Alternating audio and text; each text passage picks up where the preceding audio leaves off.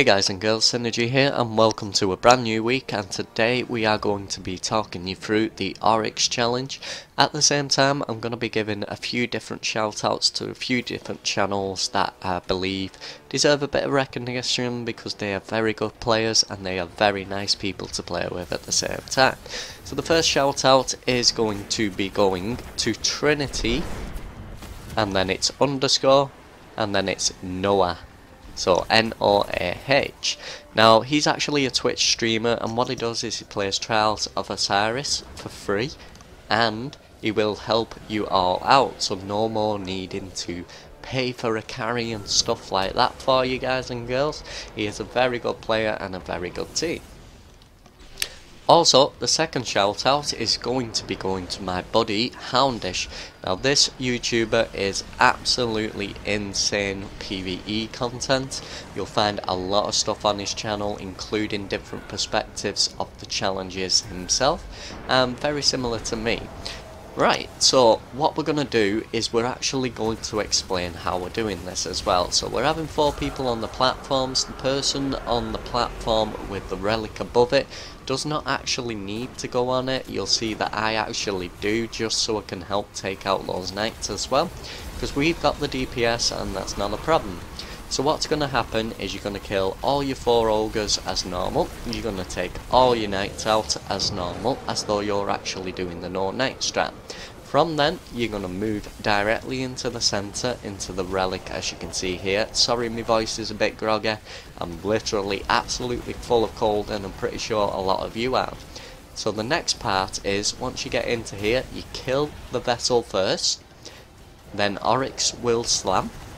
Once Oryx has slammed, you need to start DPSing his chest, and once you make him stagger, this is what you're going to do, as you can see on my screen right here. You're just going to kill all of the adds that spawn.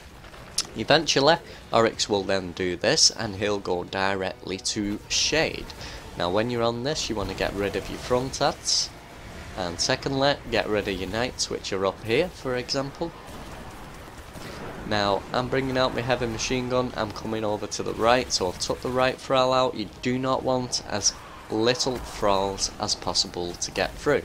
So, it goes right, left, left, right. If you're on the outside, that's your spawn order of the thrall, so you'll know exactly where to take them out and where they'll be spawning, so you can take them out without any issues of any of them evading you. Okay. Once you get into the shade, it's just very simple. Start DPSing like a madman. Obviously jump if he is slamming as well. You do want to jump away from him. But as you see here, we're just going to finish him off. Whoop, bit of a bad snipe by me. Now when you can actually use your synths. Just be careful as well that you don't get confused between what platforms you're going on, as in anti-clockwise, etc. Clockwise. A lot of people do get confused with that. So you're going to see the relic runner is over to the left hand side in the corner right now, and he is jumping up on that corner one, which means that NOMDRO is going to be up second, and I'm going to be up third. Now you can see the relic on the 4th plate isn't actually up, so yes, you do not need that person to be up. I'm actually throwing a solar down here. Threw that a little bit earlier, but we're gonna rinse that ogre, and then you're gonna see directly opposite me, Light Eater Knight right there. We're going to take that knight down. That one's been killed, so I'm just going to help with this one as well. If you are on these front 2 plates, you're actually in what I would call the danger spot. So in other words, as soon as that ship comes in, you're also going to have the adds shooting you as well. So it's very useful to have your warlocks on those front plates, that way they can use their self-res if anything goes bad. Okay, so same again. DPS the chest and get rid of the adds. And all we're doing here is just killing the adds again, so we're basically rinsing and repeating the process. Man, I sound like shit.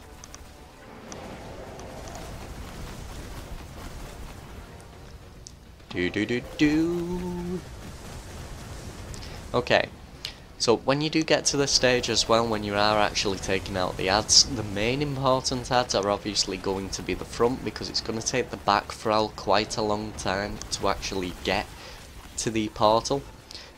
So like so, you can see me just taking a few out here. And I'm going to get rid of these two. I'm going to leave the sniping up to them. There we go. We might have let one ad in there. So again, on the right first, as you see on my screen, and then it's left. Now you can see there's an ad already escaped in. I just take him out and I'm throwing a solar grenade down just as an AoE grenade. Okay, so we're going to work on Oryx himself. He's actually coming in, and yeah, I've got myself res, so I'm just literally going to go to ham a little bit. Not bothered about him actually slamming me here, because if I die, I'm pretty safe anyway. But for the other guys who aren't the warlocks, you just want to jump around like madmen when they come in. Just had to watch my health there a little bit. Okay, now we're going to go back to our plates. So what I've done in this video is I've actually showed you with staying on the plate if you are on the relic. Also, I'm going to show you, like for example now, if you are the relic, you can do this and you can go up and help your titan up top. So we're going to take that blessing of light and we're just going to rinse these ogres down as fast as physically possible. Here we go. Ogre number 2 down. And number 3 should be around about here. Yep, there he is.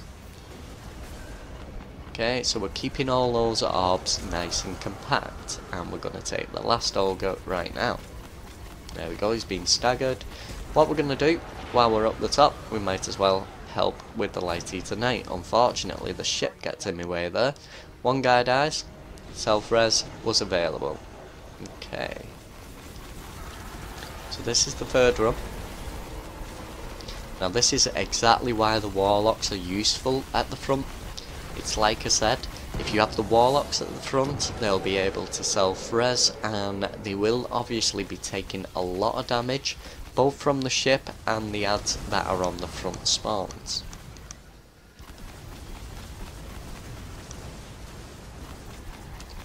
Okay, so again, we've staggered him, and we're just rinsing and repeating, killing a few of these ads. Now, whatever ammo that you see on the ground as well, guys and girls, you want to look out for that ammo, because as soon as you get into shade, you want your quickest route to picking up some ammo as extra, basically backup. So like here, pick up all my sniping ammo, take out some of these thralls while edging myself forward, and I'll take that heavy ammo at the same time. So now, I'm going to move on to the right hand side. Do apologise about my voice, but unfortunately this cold has got me really ill. Okay, so you can hear that sound there, that means he's going to slam. So if you are on the outside, you need to be jumping just in case. You can see I don't, because warlocks, let's face it, we're overpowered for stuff like this anyway. Here we go. And we're just going to plant that DPS on to the left. Give the call outs. If you see where he is, just give a proper call out. Don't just say he's around you. Say something like he's to the left, he's to the right, he's behind, or he's in front. That will help out your team to get that DPS on him nice and fast. So you can see this is going to be on the last run. So one is up. We're going to take this ogre down nice and fast. You can see the titans already helping with the guy that's the floater. Now you can see the Light Eater Knight. I absolutely missed that first shot, but yeah, we take that down. Now I'm actually looking this way. It's not my knight, but it doesn't help. Well, it doesn't hurt to actually help the other guy on the other side at the same time.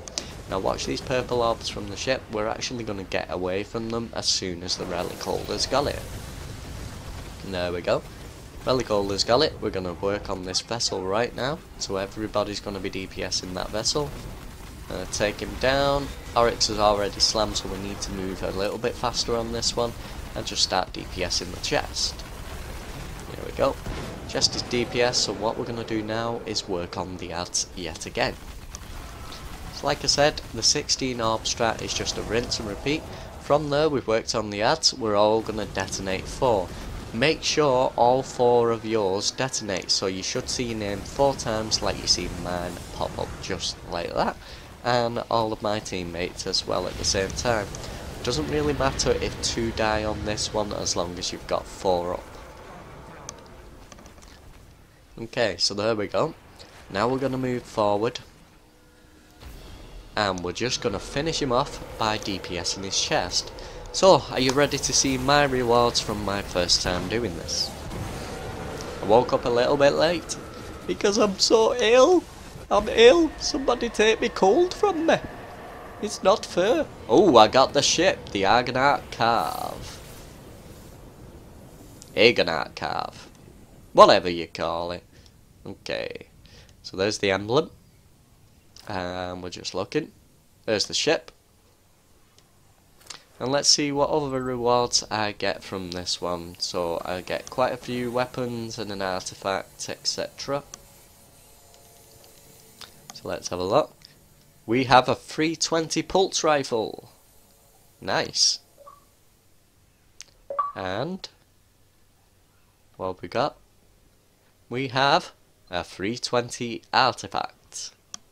So not the best loot for me, but I'm happy with just the ship and the 320 primary. That'll do me. There we go. And that's it, guys and girls. Like, comment, subscribe, and peace out.